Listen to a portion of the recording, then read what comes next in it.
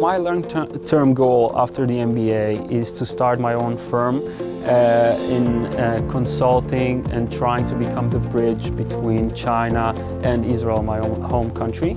I see what the business are like in China, I see what the business are like in Israel. I see that they could help each other and create a synergy together.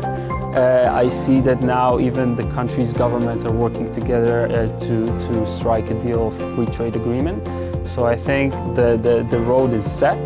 Now it's only for us to start walking in that direction. So the MBA program is a place that you can open your mind, learn a lot about different cultures because it's so diverse.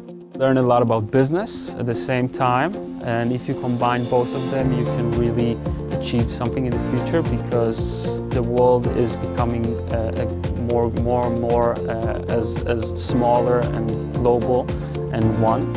I joined the career track in Shanghai, which was an amazing experience, not only career-wise, but also joining my Shanghainese classmate, and they took me to places that I never thought I'm going to visit in Shanghai, like Tianxifan or Xinjiangdi, the Bund.